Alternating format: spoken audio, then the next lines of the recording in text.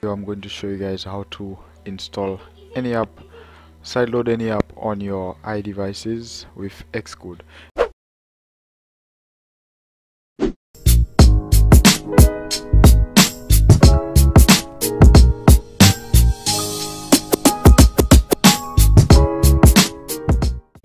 Now I have AltServer, but for some reason it's giving me some issues, and I've been trying to investigate that problem for quite a while, but still it doesn't work.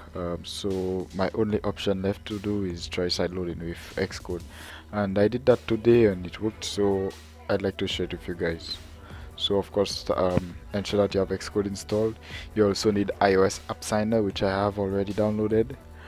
So now, first of all, we're going to be working with Xcode, and of course have your IPA on standby. So as you can see here, those are the previous apps which I worked on. So right now, as you can see, we have Xcode open.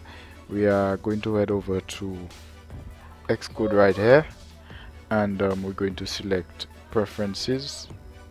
Sorry, we're going to head over to file, and we're going to head over to new, and you're going to select project. Alright, so now you're going to select this option here, single view app, and you're going to select next. Right here is where you're going to put in the product name or app name, organizer, and as well as identifier, language, and whatever other information here. But before we continue, this is very important.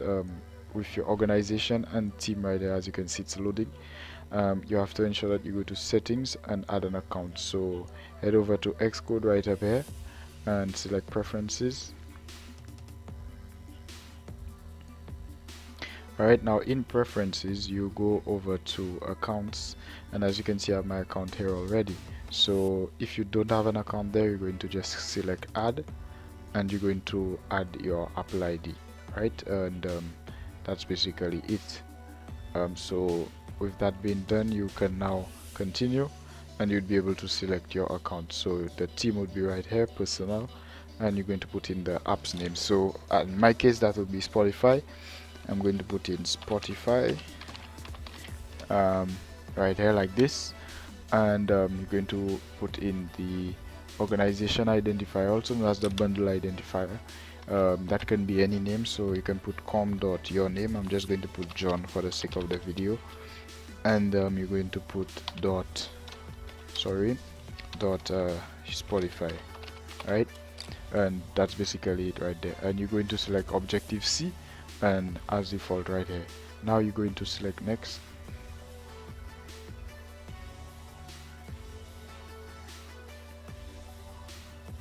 and you're going to save the project to a certain folder. I'm going to save it in documents right here. I'm going to create a new folder for this specific project. Right, I'm not going to put any special name, I'm just going to do that, and I'm going to select create. So it should be saving the files right now.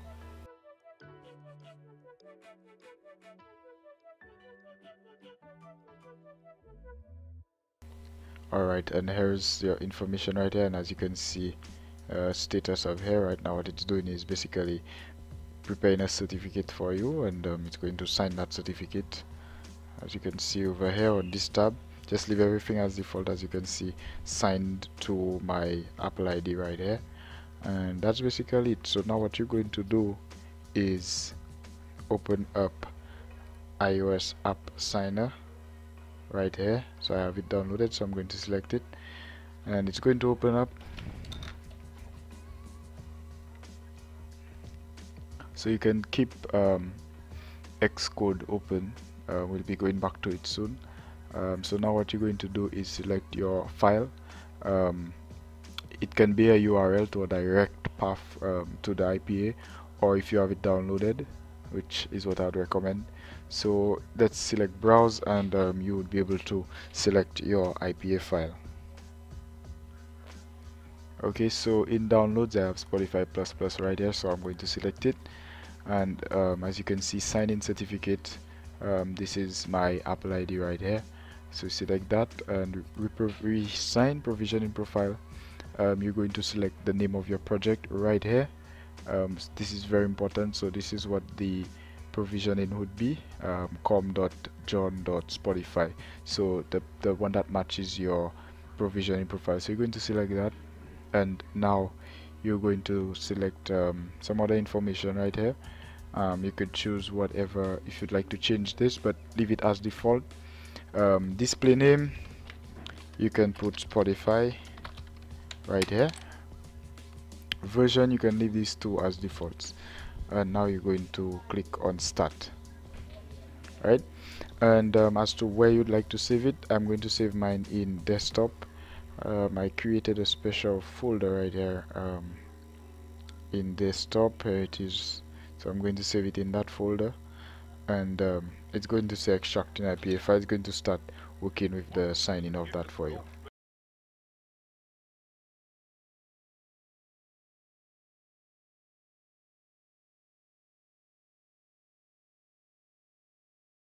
Right, so the process has been complete, so you can now close iOS App Signer, and to verify that it is complete, you can open up your folder and you would see the output file right there. So now what you're going to do is we're going back to Xcode, and you're going to go over to Window, and you're going to select